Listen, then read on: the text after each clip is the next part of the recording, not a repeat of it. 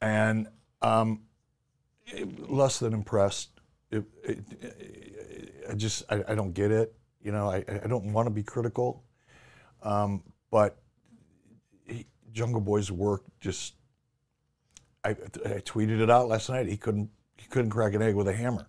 He just didn't look believable to me. So much so that it actually, I don't want to say it made me embarrassed to be a wrestling fan, but it was just, he was out of place. He should not have been on that show. And I can't put my finger on it. He looked non-interested, is the way I felt about it.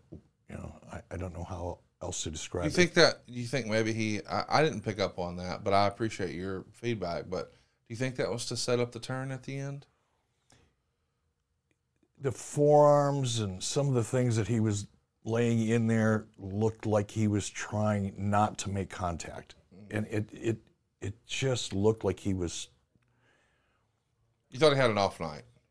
Yeah, I hope it was just an off night.